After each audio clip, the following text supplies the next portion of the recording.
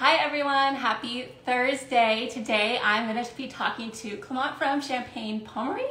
So I will be adding him as soon as he joins. And these are some of the champagnes we are going to be tasting today. We'll go over more of that soon, but we're going to be drinking the Brut and the Blanc de Blanc. So thank you everyone for joining today. It looks like Clement's on, so 1 second.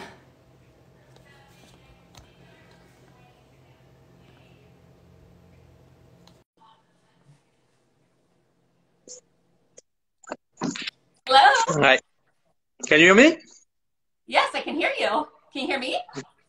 Yes, good. Perfect. How are you today? Fine, fine. I am in the pop room of Champagne Pommery. It's the room dedicated to all the little bottles like this, the pop ones. Oh, cute. So those are the small size that you guys do? Excuse me? That's the little mini sizes that you guys make. Yeah, we have a lot of different personalized quarter for each customers or clients, and this is the one for the US. Very cool. Well, thank you so much for taking the time to join me today. I'm really excited to have you on and to learn more about the house. Yes. So I guess we can start when was Champagne Pommery founded, and then some of the history of the house. So the Champagne Pommery was founded in 1836. At the beginning, there were no Mr. or Madame Pommery. It was a man called Narcisse Grenot. That's why when you look at the bottle, you will see that it's a Pommery and Grenot. You see here. Mm-hmm.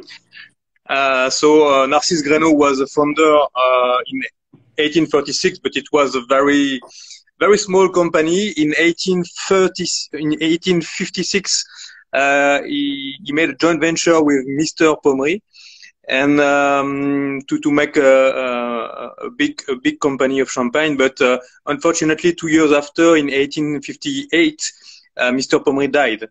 So Madame Pommery, the widow, took over and took the control of the company.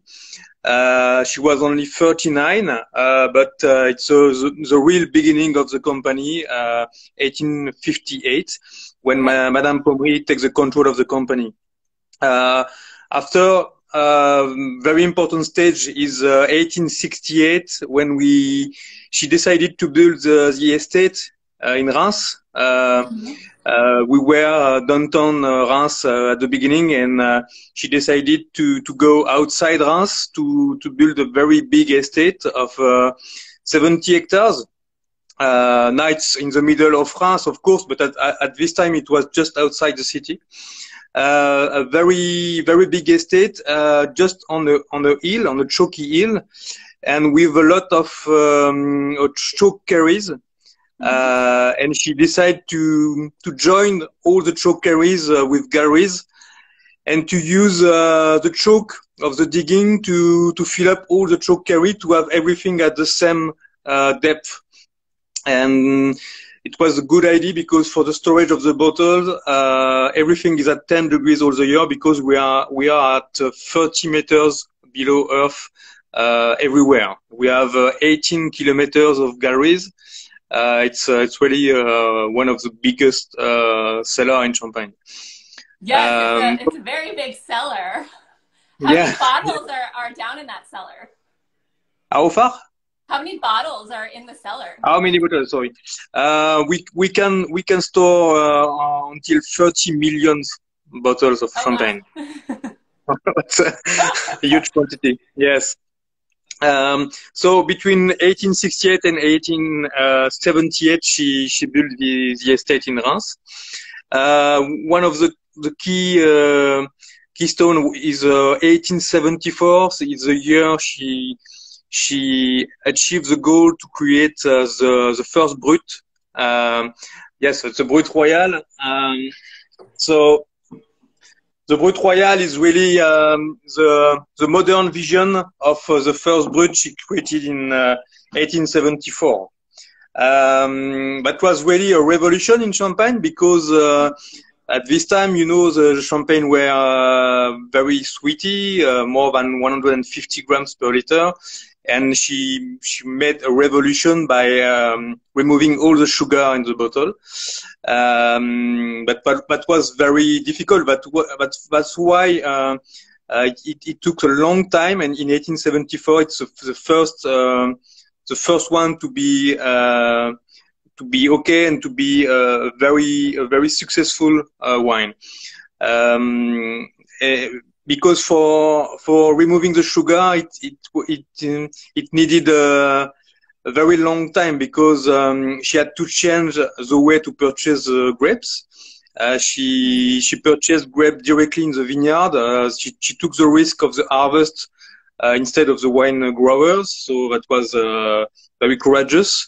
And she built the estate to have a lot of space. She needed space for the barrels to increase the time of aging, and she needed space for the bottles to increase the time of aging because the sugar was here to kind of hide something, maybe too much acidity, not enough ripeness.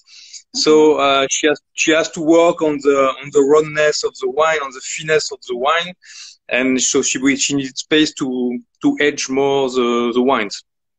So that's why the estate is so big, and that's really the genius of Madame Pommery was to think of this estate and to have a very ambitious goal, because 30 million of bottles of storage is it's huge, because at this time the champagne was selling only 10 millions, all the regions. So yeah, that was a vision, really a vision. So when Madame Pommery died, Pommery was selling 2 million of bottles, so that was one of the biggest house. And so in the 20th century, the company keep growing, but as you know, every family after 50, 70 years, different part of the family. So in 79, that's the year of the Polignac family, the heirs of Madame Pommery decided to sell the company. So from 79 to 2002, the company changed 3 times of owner. So that's not the best period for the company, because too much change in a very short period. And in 2002, the family Vrancken took the control of the company. So after the Polignac family, it's a family who has owned the company for the most time. So since 2002, it's around 20 years ago. The family Vrancken, Mr. Vrancken, Paul-François Vrancken, and Nathalie Vrancken are the owners of the company. Okay. Yeah, that's a great history. So what, I guess going back, what inspired her to do the Brut style, for those who may not know? It's really, she was more a commercial than a technician, and she was very attentive to the markets. And she had a commercial director in the UK that was writing to her that the British wanted a drier champagne, and so it's really for the British market. She decided to create this new way of drinking champagne. Okay, great. So I guess, and then how long have you been cellar master at Champagne Pommery? So I am in the company since 2004. Mm-hmm. I am still the vineyard manager, and and you know, it's a long way to reach this position. So You start by joining the testing panel, and in 2017, I took over from Thierry Gasco, the 9th cellar master. You know, I'm only the 10th cellar master of Pommery, so Thierry Gasco spent 25 years as cellar master. Wow. The Prince Alain de Polignac, it's also more than 20 years. So yes, it's not so much cellar master since the creation of the company. No, not at all. Especially, yeah, that's over 150, or yeah, over 150 years or close to that, and yeah. only 10. Yeah. Yeah, it's more than 20 years average time. Yeah. Okay. Should we start tasting this one? Yeah, yeah. I didn't open mine, but I will. Okay. I know, I opened mine before. Okay. So the Brut Royal is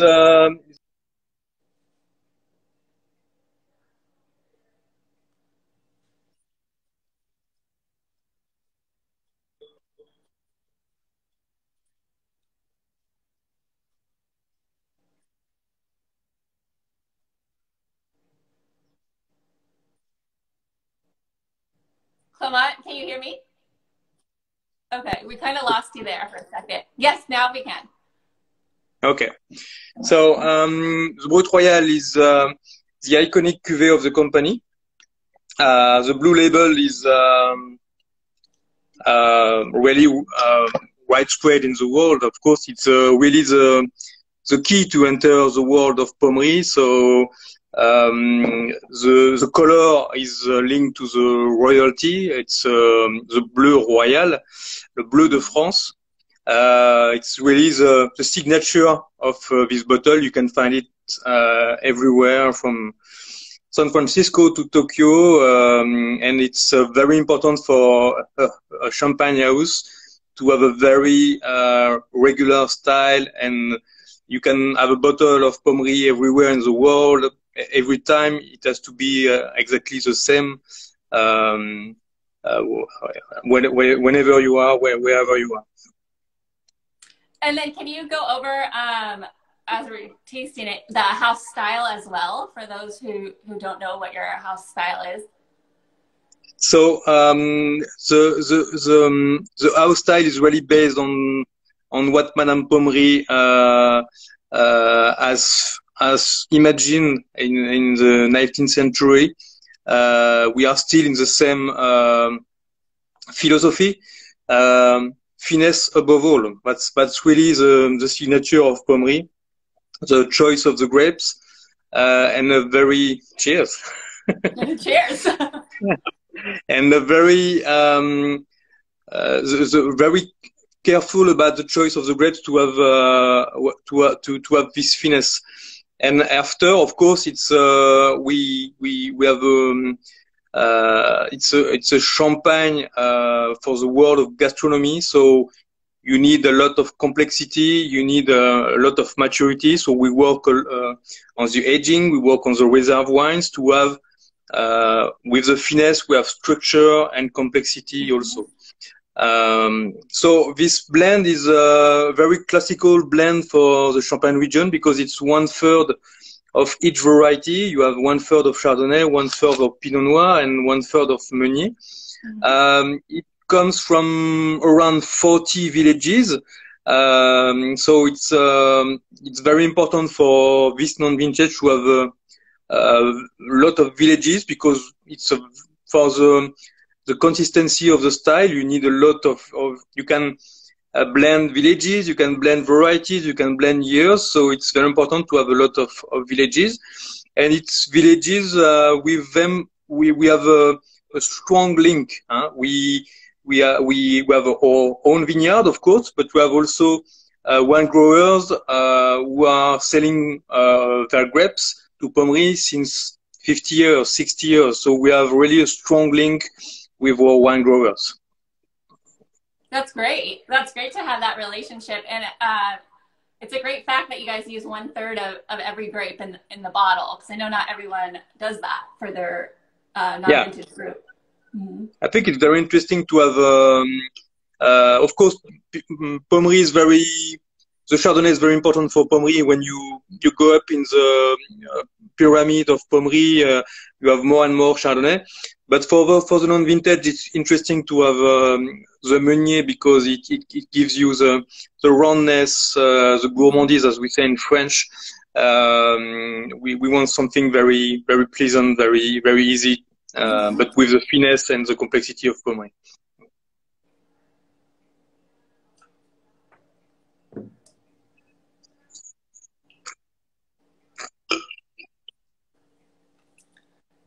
It's great. So it's super smooth, and there's that the bubbles are really fine and delicate.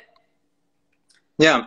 So the bubbles are it's very important in Pommery, but it's very linked to the aging. It's minimum 3 years of aging on these bottles, more 5 or 7 or 10 or 12 on the other cuvées, but on this one it's a minimum 3 years of aging.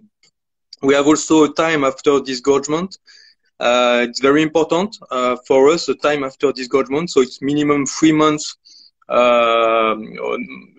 are no bottles shipped before 3 months after disgorgement because the time after disgorgement is important to find again the balance between the sugar, the wine, and the oxygen. Because when you do the disgorgement, you have oxygen entering the bottle, so you need time to be back to the good balance.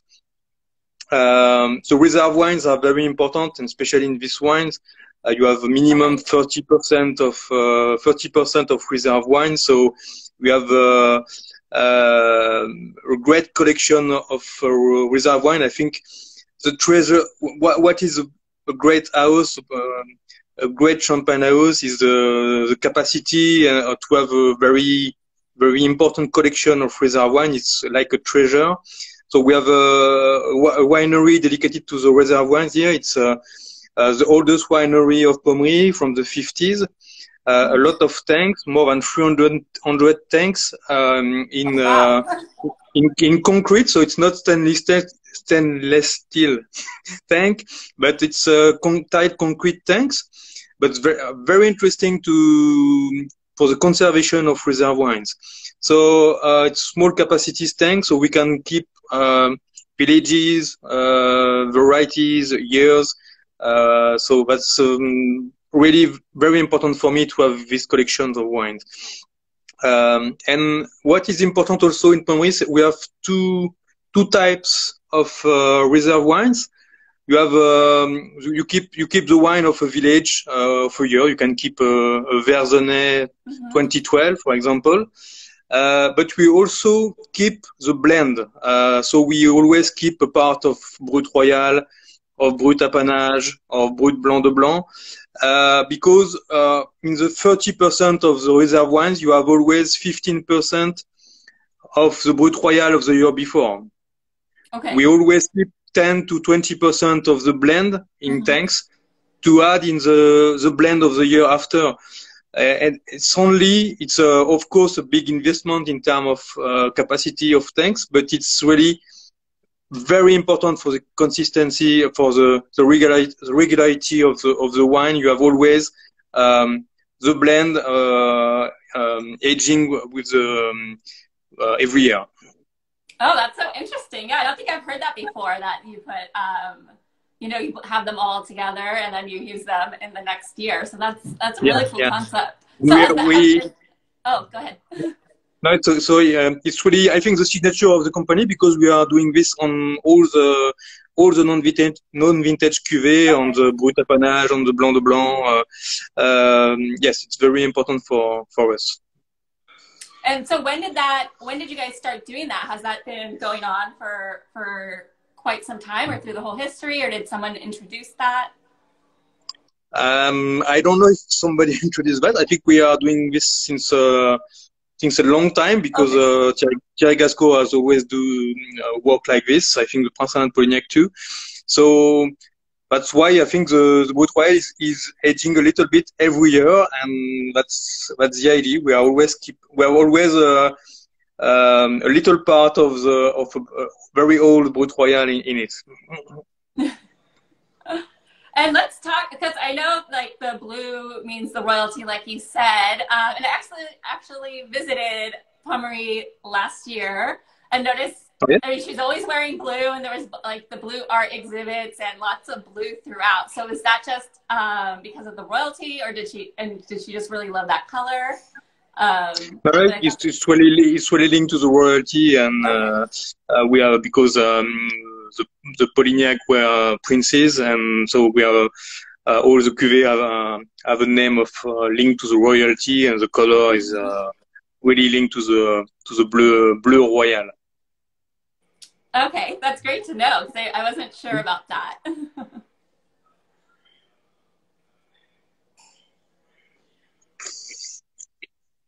So do you use malolactic fermentation in the winemaking process?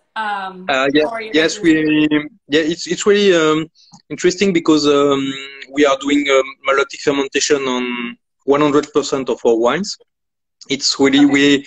we were one of the first company to manage the malolactic fermentation in the 80s, where we did a lot of work in R&D on the malolactic, because for us it's something we have to manage, because we want 100% of malolactic, because it's really the style of the house.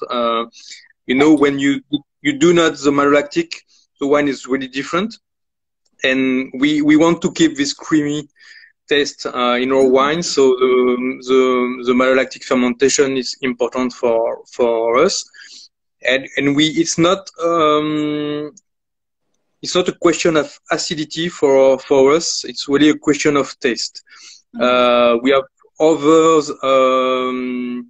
tools to play on acidity. We can work on the pressing, for example. So we don't use the malolactic fermentation to change acidity or to play on acidity.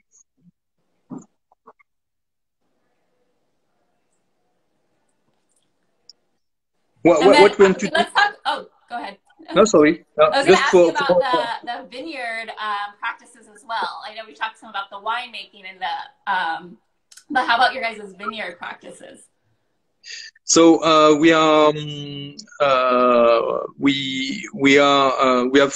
some labels, environmental labels. We are in sustainable viticulture since the beginning of the creation of this label in 2014.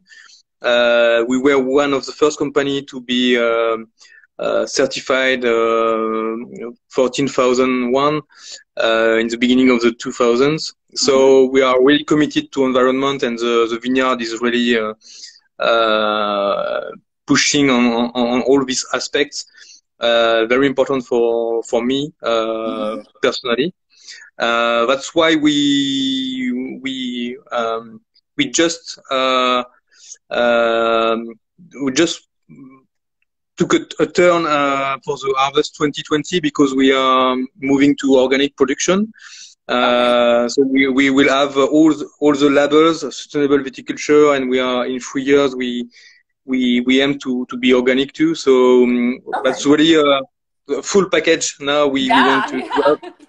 It's a group philosophy. I think you talked to Bruno Maillard from the Camargue region, for Pink Flamingo Chateau Lagordon, and I think we are one of the biggest vineyard in France in organic production. So that's really a global philosophy for the company to be organic in all of our vineyards. So yes, that's really Mr. Vanken is. It's not a commercial choice, you know. It's really a philosophy of the owner, and all our vineyards will be organic in less than 5 years. I think we are in line. Oh wow, that's great! That's a great initiative. I'm sure that's a big project too. Yeah, it's a big project.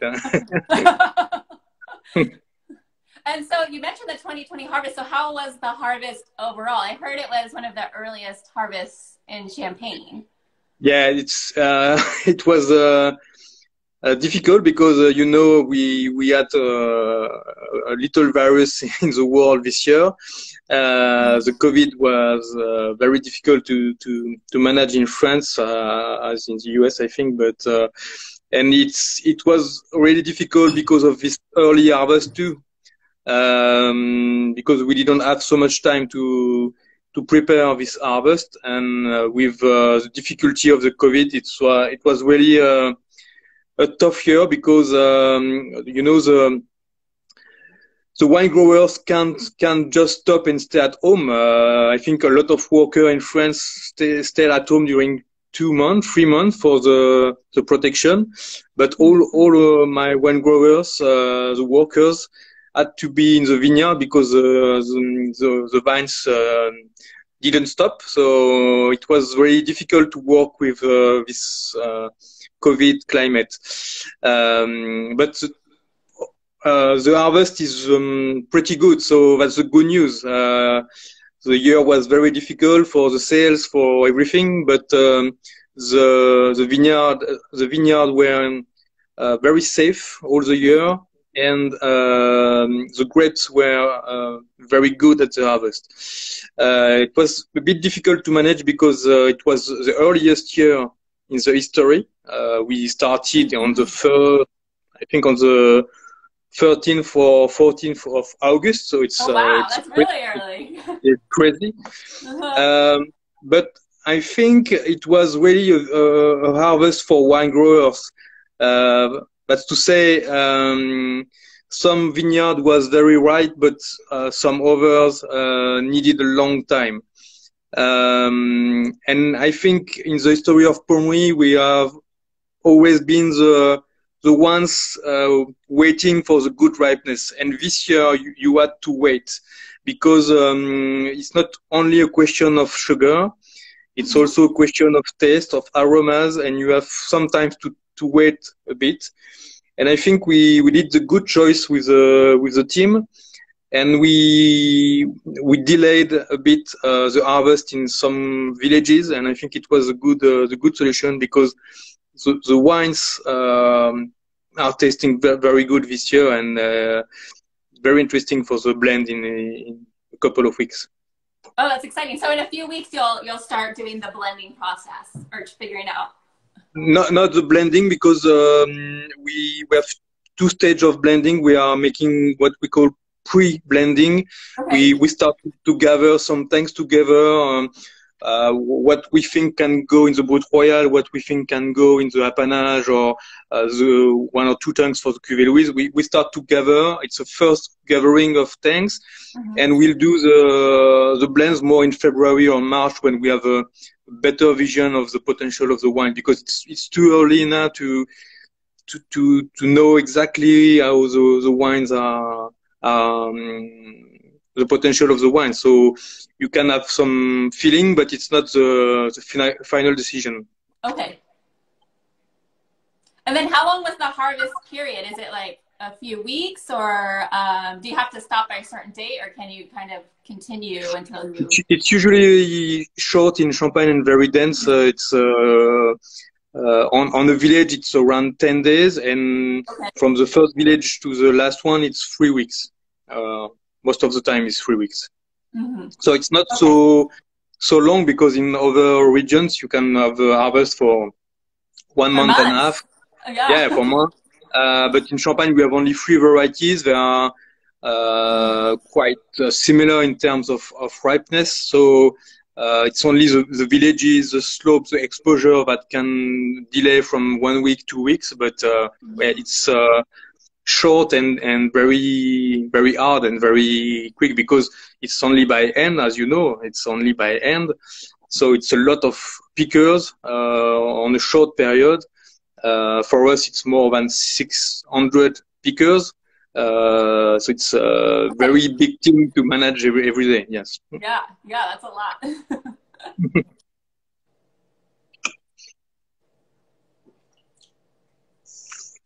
Should we go to the Blanche de Blanc? I haven't had this one before. I'm excited.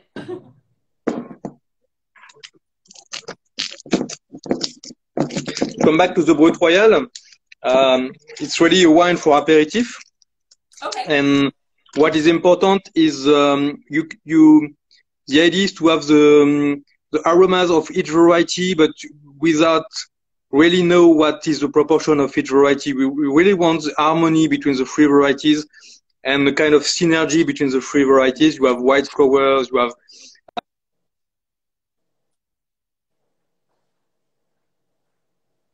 Oh, Clement, I think I'm losing you.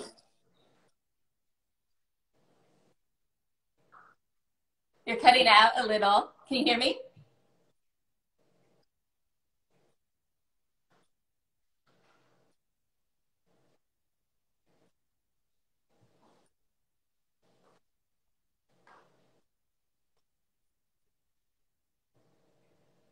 Can you hear me? I think you cut out for a second, but I think you're coming back.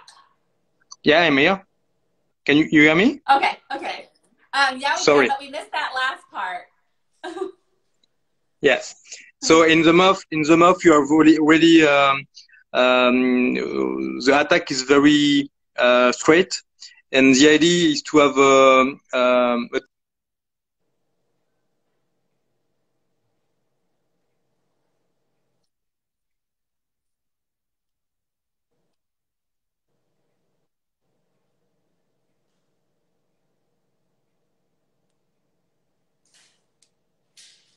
I think we lost you again.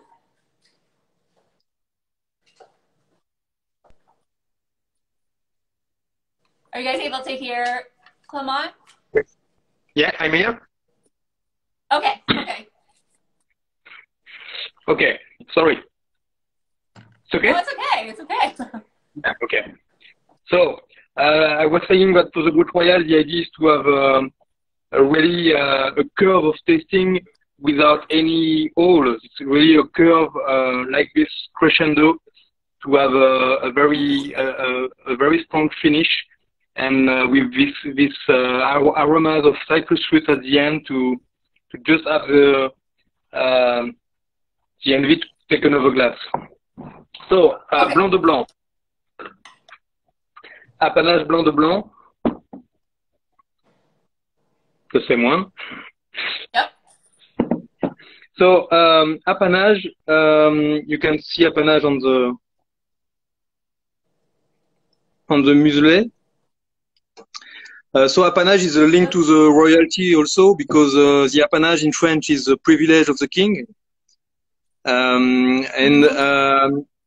So the apanage in the royalty is the gift of the king to the second son. The first son has the kingdom. The kingdom, so the Brut Royal is like a kingdom, and the second son has the apanage. So the apanage was a very nice gift for the second son to avoid any trouble with the first one. So in the same spirit, the apanage is a very confidential world with a very rich potential. So apanage is the range dedicated to gastronomy. It's really the wines for gastronomy. So we have a Brut, non-vintage, we have a Blanc de Blanc, and we are launching the Blanc de Noir this year. Oh, wow. So Okay. the Blanc de Blanc was launched in 2017. What was my first cuvée as chef de cave. Very important for me. Yeah. Well, I'm very So excited. Blanc de, you had 40 villages on the Brut Royal. On the Blanc de Blanc, it's a very small selection of villages. It's 10 villages, and it's a combination of 4 terroirs. Because I have a strong link with the vineyard and the terroir. The idea on this cuvée was really to make a wine based on terroir, on chalky terroir. So you have a base of Côte des Blancs, of course. You have some Chardonnay of the Côte des Blancs, but the main part of the wine is from the Montagne de Reims. Okay. The Montagne de Reims, which is more famous for the Pinot Noir. A lot of Grand Cru of Pinot Noir, but in this Grand Cru of Pinot Noir, you have very interesting Chardonnay. So the idea in this wine is to find the good Chardonnay of this Grand Cru, to have a Blanc de Blanc maybe different from the others. The Blanc de Blanc is very trendy at this time, so I think.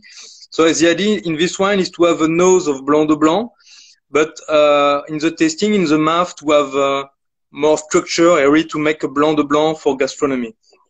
Okay. I'm excited to taste it. So what, I guess what villages from the Montagne de Reims do you guys usually get the Chardonnay from? Or does it depend on the year? We start from Villers-Marmery, and we are using Chardonnay from Verzenay, Verzy, Sillery. Really, it's from Villers-Marmery to Sillery. We have different Chardonnay from these villages. The two other terroirs are Nogent-l'Abbesse. It's maybe not so famous slope, but it's very interesting. It's we are purchasing and managing vineyard in this slope since a long time, and it's very interesting in the blend. It gives you the fruits, the exotic fruits you can find in this wine. And the other terroir is the Clos Pompadour. I don't know if you know that we have a very important vineyard around the castle here in Reims. We have 25 hectares of clos. A clos is a vineyard surrounded by walls. So we have a vineyard just behind me, 25 hectares, and we are making a cuvée called Clos Pompadour. But also we are using also these grapes in different cuvées.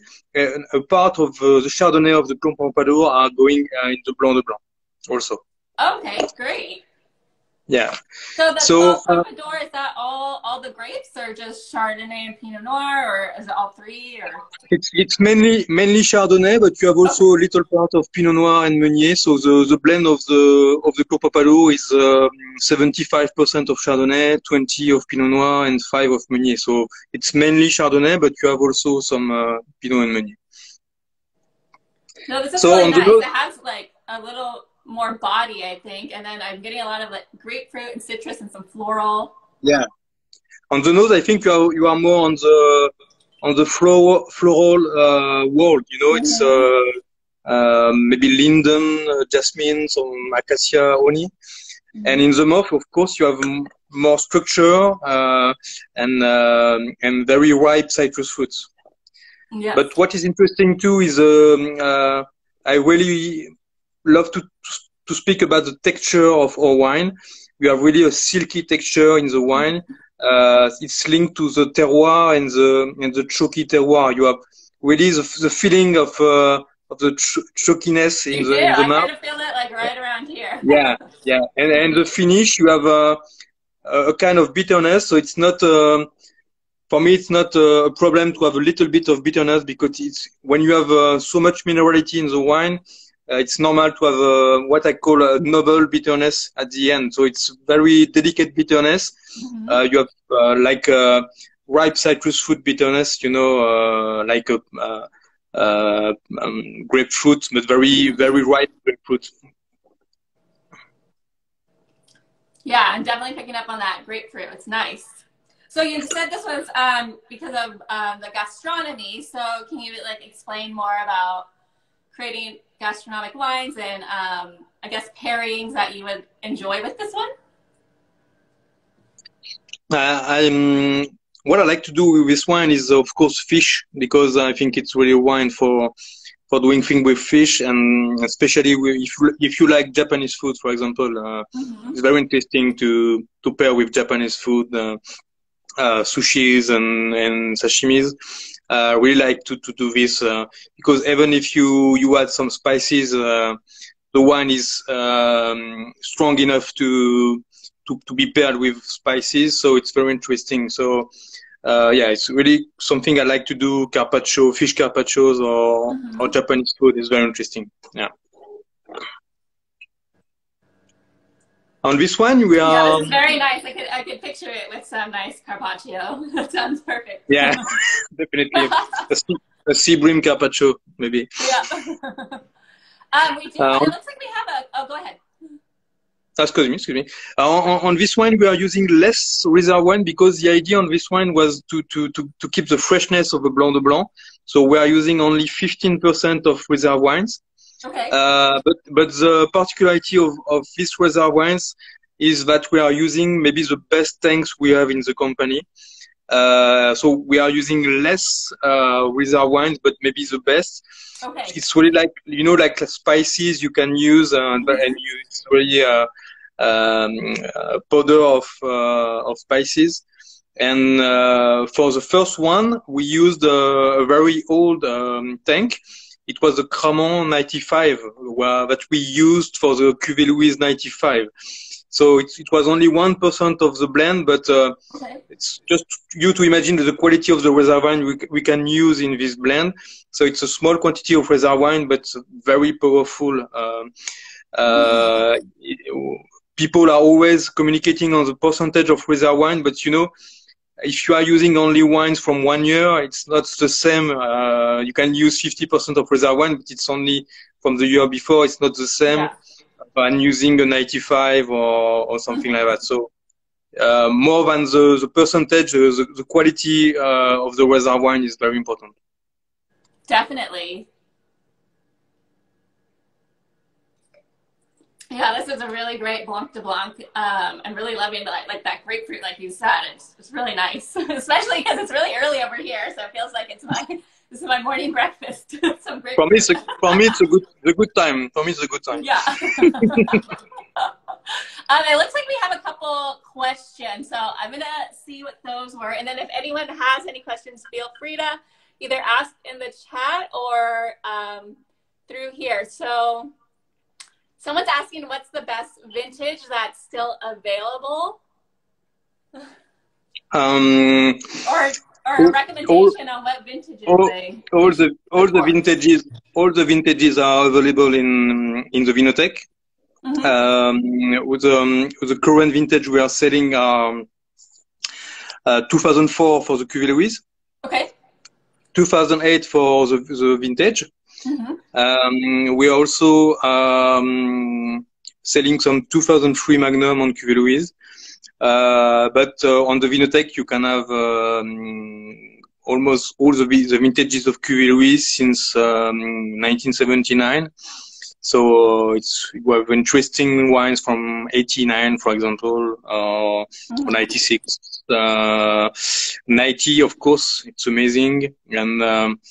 And I think for me, the best vintages of the last 30 years are maybe 85, 90, 2002. I think it's really the three vintages we can keep an eye on it. And for Cuvée Louise, I have maybe some emotion with the 1980.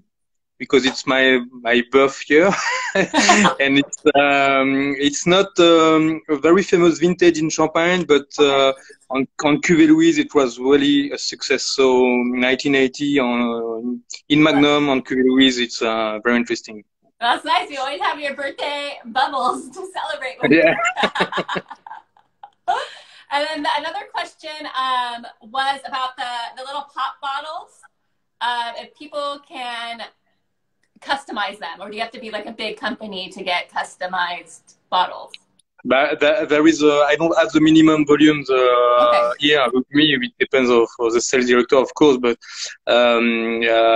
from a certain quantity you can personalize your quarter. It's very used in the B2B, B2C market, because some companies are using it to brand the pop. It's very interesting, I think. Yeah, no, it's great, and they're really fun. Yeah. And then one other question was, excuse me, we have also pops for the baby showers. You know, we have a pop for it's a boy and it's a girl. We have the pop. Okay, yeah, I saw those. I think there's on the website to buy. So those were really cute. Another question was, how much of your production is coming to the United States? Are we like a big buyer, or is it more I guess what are your biggest Yeah, markets? it's one of the biggest market, of course, because you know it's the first market for champagne, not in volume but in value. So it's a very important market. So for us too, and especially on Pommery. So of course it's not enough, and especially at this time. But it's a very important market for us, especially in California. New York, California, and Florida, it's maybe the states where we are selling the most. But yes, it's a very important market for us. And then I also wanted to, since we're talking about the Americas, I have this because I visited, but the big, the ton with like the wood and the engraving and the art. Can we talk about, I guess, the association with the house and the art?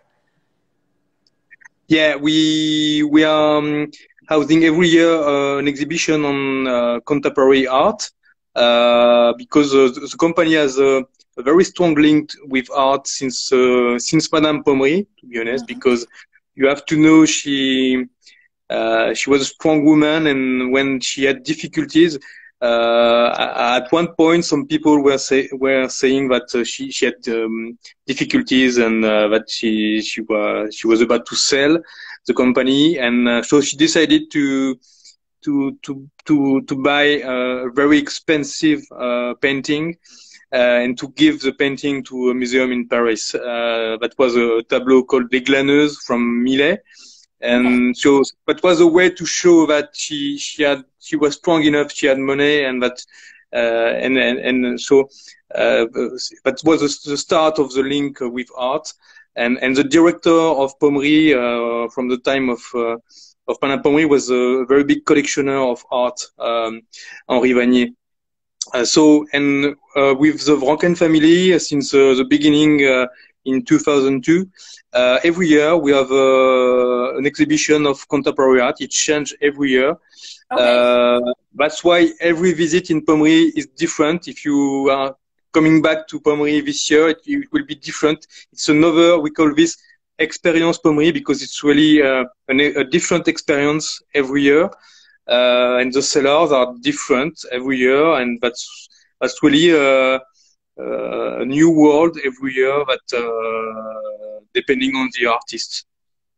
Yeah, no, it's an amazing experience just walking through all the cellars and seeing all the cool exhibitions that are in there. It feels like you are in a piece of history and then an art museum at the same time. So it's cool to know that the opposition between the traditional cellars and the bas-relief in the chalk and the modern art everywhere.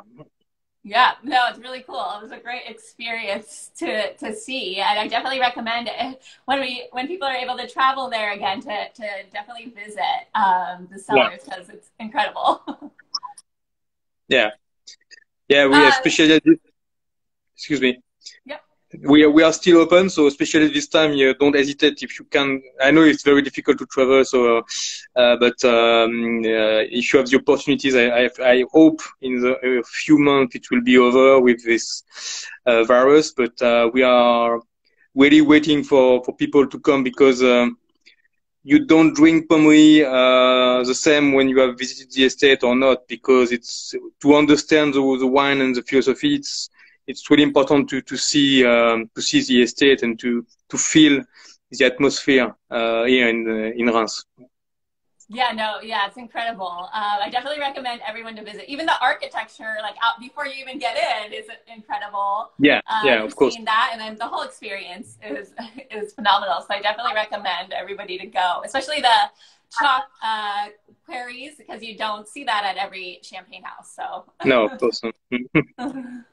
I also wanted to go over, because we've tasted two of your styles, so maybe if we can go over kind of briefly other styles you produce, and if you have a favorite one you work on, or just give some more information about the champagne you guys are producing and that's available.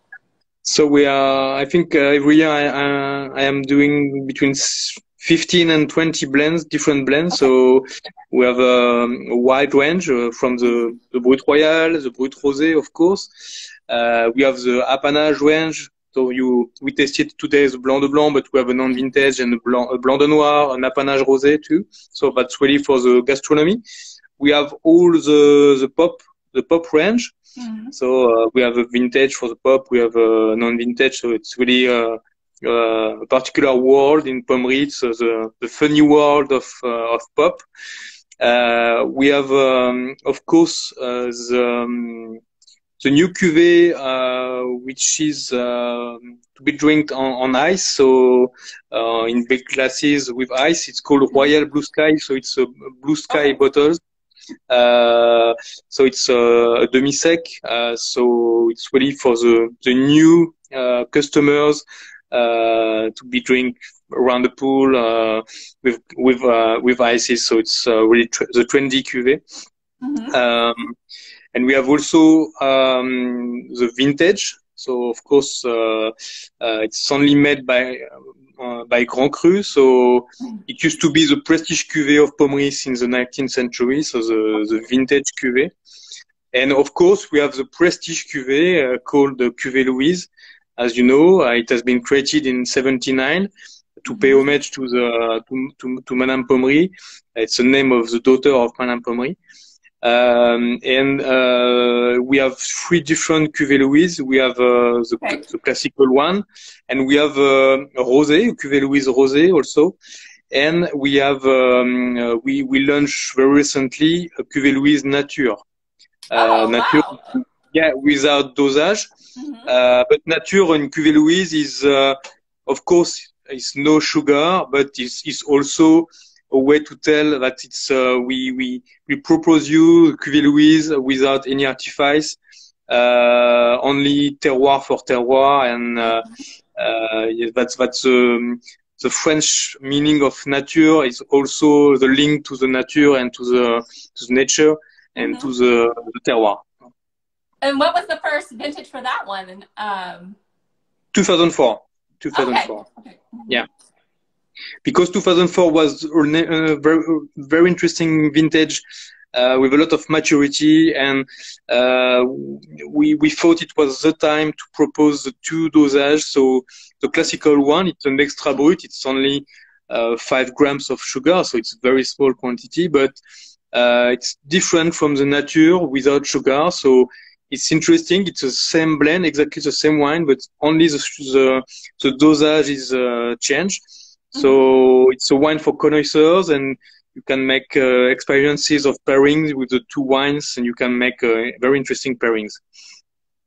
Yeah, that's great. That's great. And so the 2004 is the current vintage that's released. So obviously you have a very long aging on the Cuvée Louise, which is great. That's a lot of people. Oh, go ahead.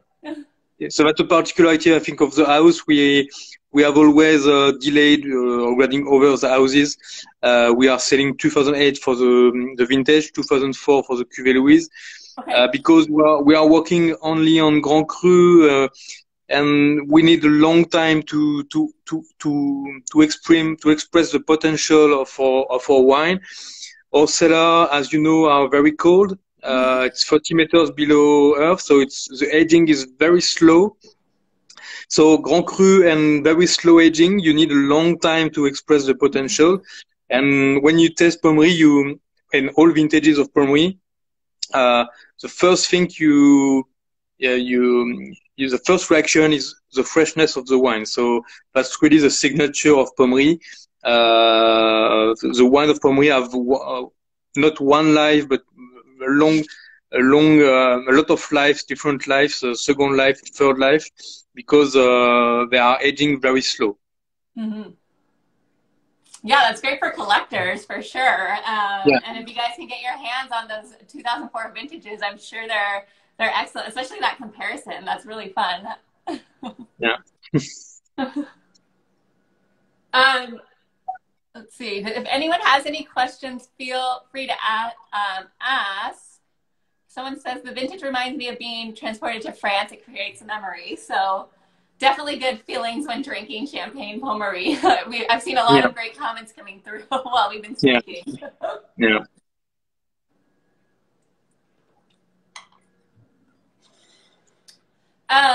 we have like a little more time, so do you want to briefly, because I just recently also tried your California sparkling, and I heard you guys are also going to have English Yeah. sparkling wine. So maybe Yeah, kind of... we can talk about Louis Pommery. It's a very recent project. We started the project in 2015. Quite at the same time between England and California. The idea was to pay homage to Louis Pommery. Louis Pommery was Mr. Pommery, the founder of the company, and he died 2 years after the foundation. So nobody knows, to be honest, nobody knows Mr. Pommery. Everybody knows the widow Pommery. So the idea was linked to Mr. Pommery, and so the sparkling wine of the company are branded as Louis Pommery in England and in California. Our adventure in California started in the 70s because Pommery bought some vineyard in the 70s, but as I told you at the beginning, the 80s and 90s was a difficult time for Pommery with a lot of change in the ownership. So we stopped the adventure in California, and the other company of Champagne keep going, and so we are a bit late in California. So that's why in 2015 we decided to come back in California and to imagine our new sparkling wine of California. So the idea is really to work on the Chardonnay and to propose a wine really based on Chardonnay, and to make as we do in Champagne a blend of a different region of California. So it's a blend of Sonoma and Napa, and also a part of Lodi. So the idea is really to find different expression of the Chardonnay, to as we do in Champagne for the Blanc de Blanc, to really make a blend of a different expression of the Chardonnay, and to express the potential of the region. The idea is not to make Champagne; it's really to make a Californian sparkling wine. We have our know-how, we have the Pommery style in terms of looking for the finesse, looking for the right blend. But the first goal is to express the potential of the terroir of California, and we are doing the same in England. We have planted a large vineyard in Hampshire in England, more than 40 hectares.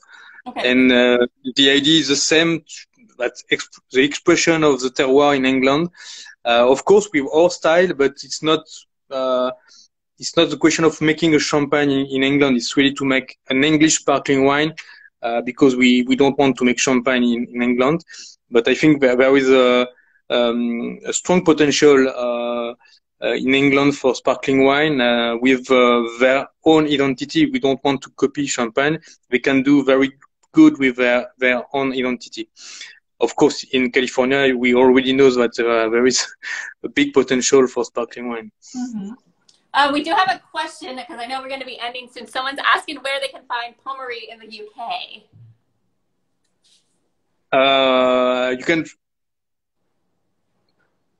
You can find Pommery, I think, in all the good liquor stores. You can find more on liquor stores.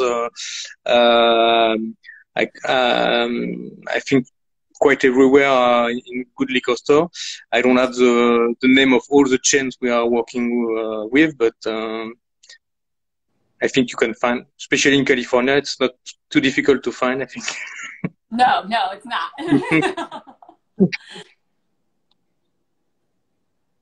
I think we've answered all the current questions. If you guys have any that we haven't answered, feel free. We have like I think we only have a minute left.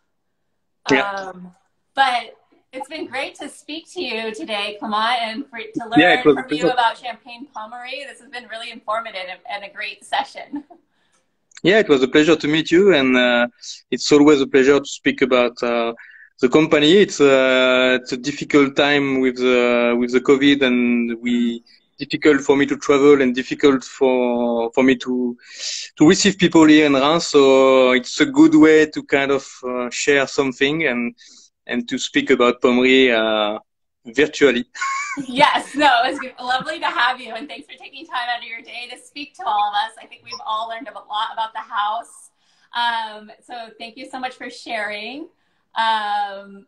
So yeah, someone's saying it is available on Drizzly for the US. So yes, it is available there. And I actually have a link in my bio to go there for you guys as well, for those who don't see it. But thank you guys again. And thank you, Clement. This was a wonderful session today. And cheers. Tomorrow's Global Champagne Day. So you guys should go out and buy a bottle of Pommery to celebrate. Yeah.